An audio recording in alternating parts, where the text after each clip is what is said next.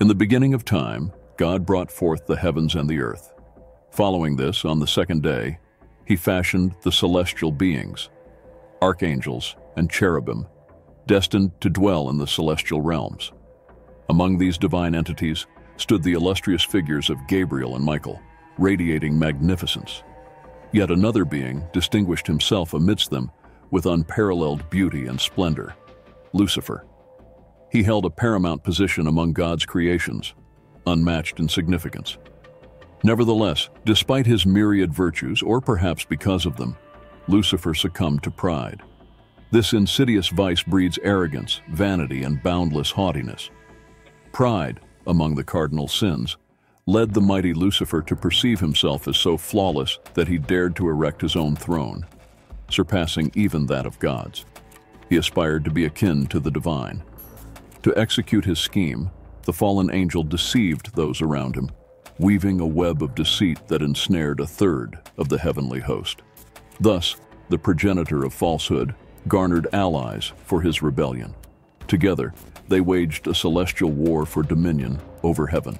Yet, Lucifer faced a formidable adversary in Archangel Michael.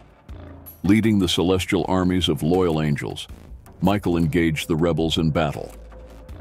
Lucifer, in his defiance, assumed the form of a mighty dragon, confronting Michael, who brandished a flaming sword.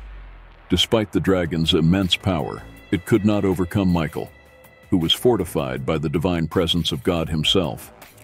Lucifer and his fallen angels plummeted to the earth, their descent marking the inception of hellish realms. Yet Lucifer endured a fate more severe than his cohorts. Once the epitome of celestial beauty, he was transfigured into the abhorrent figure of Satan, bearing the weight of his rebellion for eternity. Resigned to their infernal abode, Lucifer and his fallen angels dwelled within the depths of hell. Despite their defeat, Satan nursed an unquenchable thirst for vengeance against his creator. In his relentless pursuit of retribution, he set his sights on humanity, God's most cherished creation, fashioned in his own image and likeness. Assuming the guise of a serpent, Satan slithered into the pristine Garden of Eden, cunningly persuading the innocent Eve to partake of the forbidden fruit. With his honeyed words of deception, Lucifer orchestrated the original transgression, leading Adam and Eve to their expulsion from paradise. Thereafter, Satan dedicated himself to estranging humanity from God, ensnaring them in sin and thwarting their path to redemption and heavenly bliss. Assuming the guise of a serpent, Satan slithered into the pristine Garden of Eden, cunningly persuading the innocent Eve to partake of the forbidden fruit. With his honeyed words of deception, Lucifer orchestrated the original transgression, leading Adam and Eve to their expulsion from paradise. Thereafter, Satan dedicated himself to estranging humanity from God, ensnaring them in sin and thwarting their path to redemption and heavenly bliss.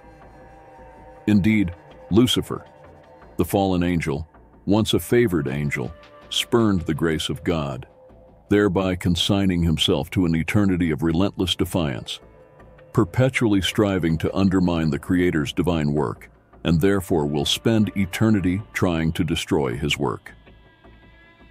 Don't forget to like, subscribe, and leave a comment. Get inspired with Zebrainspire. See you in the next video.